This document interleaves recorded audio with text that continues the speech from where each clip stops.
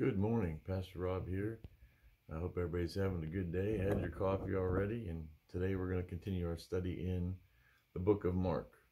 And just to save time, we're just going to go ahead and start verse by verse, Mark chapter 1, verses 14 to 28. I hope we get that far. If not, we'll stop if the time doesn't allow. So, Mark chapter 1, verse 14 says, after John was put in prison, Jesus went to Galilee. So we have a timeline here. John the Baptist is put in prison. He's been arrested. One thought on that is, today we hear a lot of preachers saying, if you serve God, you'll get your dreams. If you serve God, you're going to be rich. If you serve God, you'll have 6 private jets like I do. Just so you know, that's just not true. Name it, claim it, pray about it, you get it. That's just not the case. So if John was put in prison and almost all of the disciples were martyred, then we can assume the same situation, or you may prosper. I mean, God may bless your life. There's nothing wrong with that.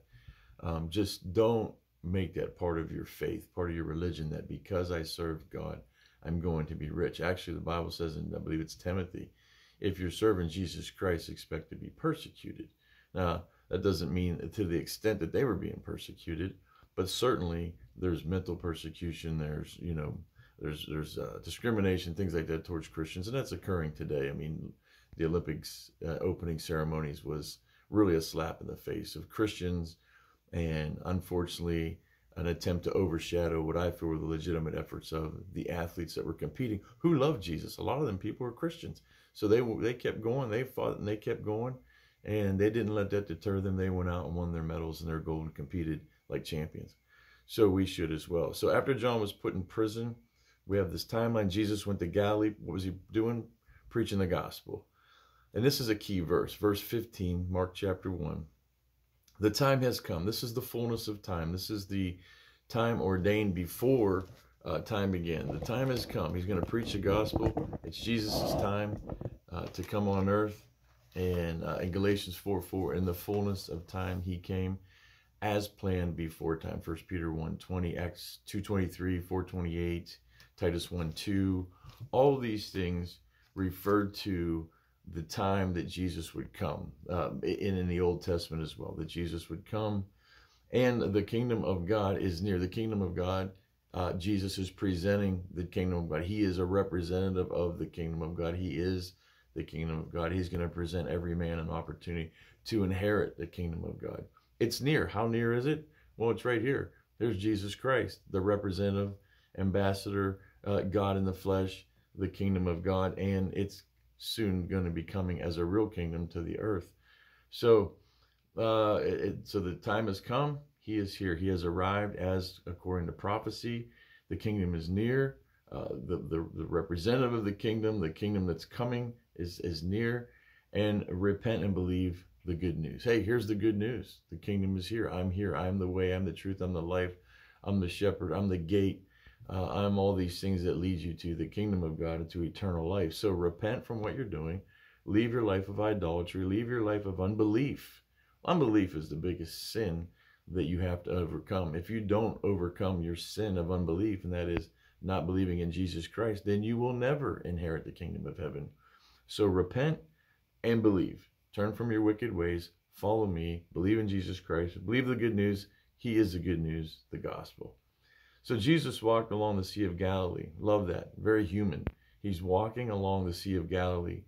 And he saw Simon and his brother Simon, who would eventually become Peter, and his brother Andrew, casting a net into the lake, for they were fishermen. Now, my thought here, this is a Rob thing, basically that you often see fishermen throwing out bait nets near the shore where they're catching the bait that they're going to put out, perhaps to catch other fish.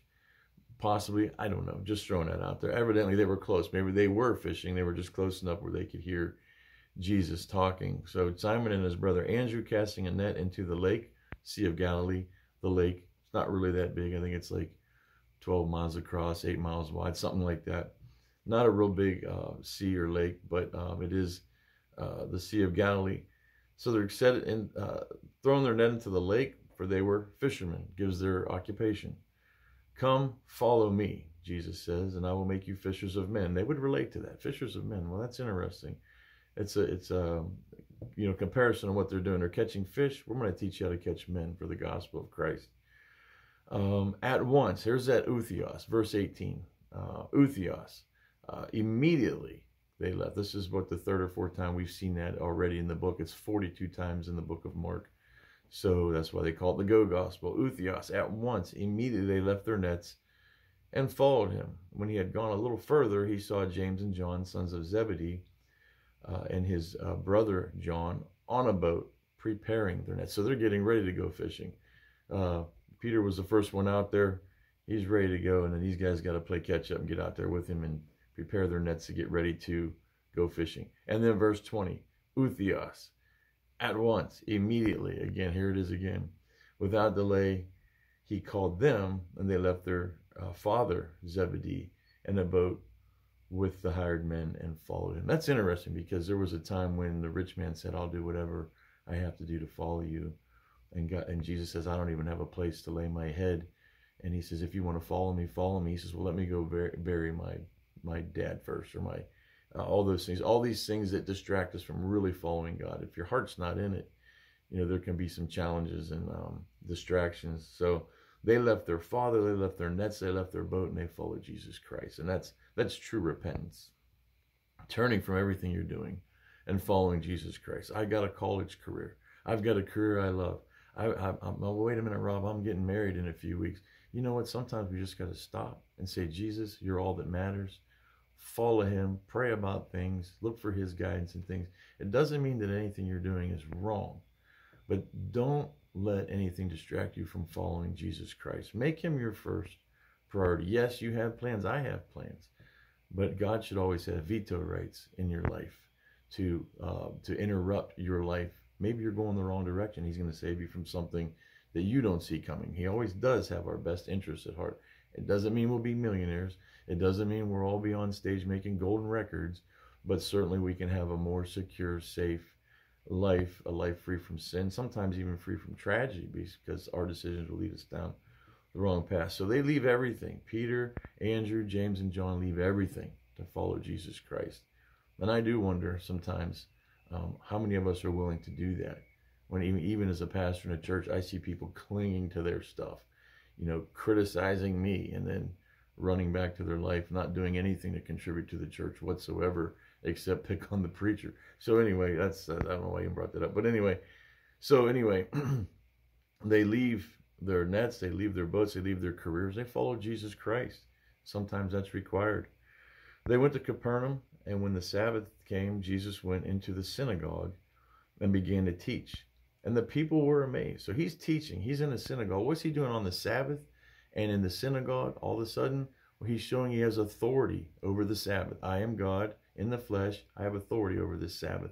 2, he's bringing his presence into the synagogue, then to the churches eventually.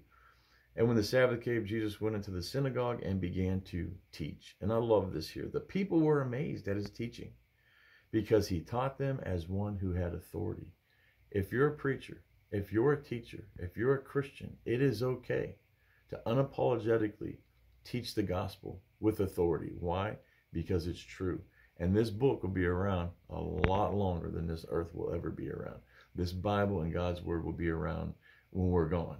So they can try to persecute, they can try to destroy it. It will never happen. The Bible will always be, and if nothing else, as a book, it'll be in the hearts of men, because God said, I will always put my word in their hearts, the knowledge of me in their hearts, Romans 1 and all, and in the Old Testament. So Jesus went to the synagogue. He takes authority in the synagogue. He takes authority on the Sabbath, and he takes authority over his own word. And he begins teaching them as one who had authority. And the people recognize that. People see you when you're phony as a believer. People see you when you're phony as a preacher. One of the things I don't like, even as a preacher, and I'm not going to criticize preachers, but be careful how many stories you tell. We don't always need to hear about your kids. We don't always need to hear every joke that you've ever known. We need to hear the scriptures.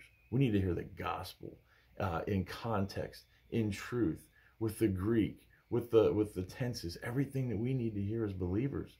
That makes a believer. The jokes are funny, and it makes us feel good. But the scripture is what's absolutely vital to the life of a Christian. Understanding the scripture, knowing the scripture, quoting the scripture, memorizing the scripture, and living the the scripture. We need that. So he taught us when to have an authority. Just then, here we go again, outheos, just then, immediately a man in the synagogue who was possessed by an evil spirit cried out. Isn't that interesting? In the very synagogue where God was supposed to be, in the very synagogue where Jesus was teaching. It's in your churches. I can tell you, as an experienced pastor, I have had people in my church, of course not my church, but the churches I worked at, they were evil. They came every Sunday, and man, all they could do was just pick people apart, and they would run people out. And I always tell that to encourage people that go to church. If you run into that person, that's his job. He or she can be filled with an evil spirit, never be saved, be in the church their whole life and never be saved. And the moment you walk in the door, they're the first person you meet, and they make you feel uncomfortable, or they judge you. I took a kid to a church in Florida. We went to a Baptist church together, and he had an AC/DC shirt. He had never been to church in his life. We were working at 84 Lumber together, going to Florida, going to school. I met him. He didn't know Jesus ever, and I was telling him about Christ. I said, go to church with me on Sunday. So we go to church, and the first person that we meet when we walk in the door is this person. And they look at him and go, you got an AC/DC shirt on? He goes, yeah, it's my favorite band. He goes, man, God will get a hold of you and get that shirt right off your back. That kid has no capacity to hear that. Don't do that. You know what he should have said? Hey, bro, we're happy you're here. Come on in and sit down. Matter of fact, sit down next to me, and my family and I are going to take you out to eat after church is over. How about something like that? Cheers, church. That's always my mentality. Norm, we know your name. We're glad you came. That's the way it should be. Forget about what people are wearing. That kid never went to church with me again. And it was that moment that caused him not. Now remember this. Jesus didn't do that. It was that crazy judgmental person that exists in every church and ran that kid right out the door, and he never came back. So just remember that there is evil in churches. There's evil in pulpits. Be discerning when you meet your pastor. Be discerning when you see somebody in the pulpit. If they shouldn't be there and you know it, and they don't meet the biblical qualifications of pastor, walk away. Find a church where there's a biblical pastor in the church. So the evil spirit cried out, what do you want with us, Jesus of Nazareth? Now here's another thing. I'm going to close with this in a minute, but they recognized Jesus. Why? The demons were in heaven with Jesus, Revelation 12. They were there. They know what he looks like. They know who he is. They identify him. These demons cried out and knew that this was Jesus Christ. What do you want with us, Jesus of Nazareth? Have you come to destroy us? They even know their day is coming when it's over, and you can read the end of Revelation for that. I know who you are, the Holy One of God. Here's another authenticating scripture that says, even the demons know. James 2:19, even the demons believe and tremble. Every altercation or every interaction with Jesus, when the demons see him, they are scared to death. They have no authority over him. And if you're in Christ Jesus, unless you allow them, they have no authority over you. You have authority in Jesus through the Holy Spirit over demonic presence. So I know who you are, the Holy One of God. Be quiet, Jesus sternly said, and come out of him. He commanded the evil spirit to come out. The evil spirit shook him violently and came out of him with a shriek. Again, the people see this and they're amazed. And let me look at some of my notes here. We see at once here, outheos, very often. I just like this thing here. So let's just close out with this. Let's just close out with this. In the first 25 verses, we see much about Jesus Christ himself. Number one, his authenticity. Number two, the prophecies, the fulfillments, and Mark's writing is all to establish what he's seen, what he's heard, what he's been taught. And he's got firsthand witness of the works of Jesus Christ. John the Baptist paves the way. So we have all these authenticating scriptures, prophets, fulfillments, Mark himself, John the Baptist paving the way and going to prison for his preaching. People see heaven open right here. When he was baptized, the heavens open. People saw that. John touched him. The people heard God's voice. So there's three senses. They see him, they hear him, and they're touching him to prove the authenticity and the realness of Jesus Christ. He was real. He did exist. And then the demonic confession. Who are you? Son of God. Have you come to, basically destroy us before our time. They love wreaking havoc on the earth, but they fear Jesus Christ. And by the way, they fear a believer too, if you have the power of the Holy Spirit. The devil tempts him, so the devil acknowledges who he is, and the demons declare and acknowledge that he's the Son of God. So look at all those things.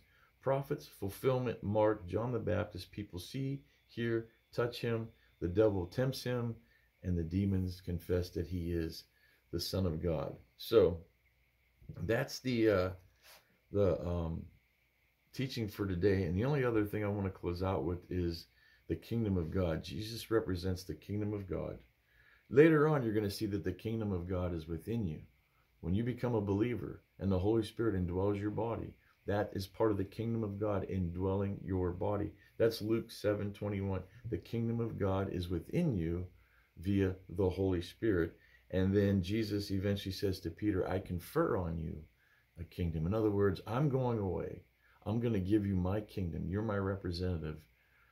I have given you the Holy Spirit, which is indwelling you, part of the kingdom, but I want you to tell others about the kingdom. And so that's what our job is. We inherit it by God's grace, and we're to tell others about it. So the kingdom of God is here, it is near, it is within you, and now it is conferred upon us to tell other people about the kingdom of God and to tell them about Jesus Christ and lead them to the kingdom of God. So that's the Bible study for today. That's Mark chapter 1, 14 to 27, 28. And maybe we'll have one tomorrow. I might take a break, but hope everybody's doing well. And we'll continue, if not tomorrow, on Thursday. So have a great day.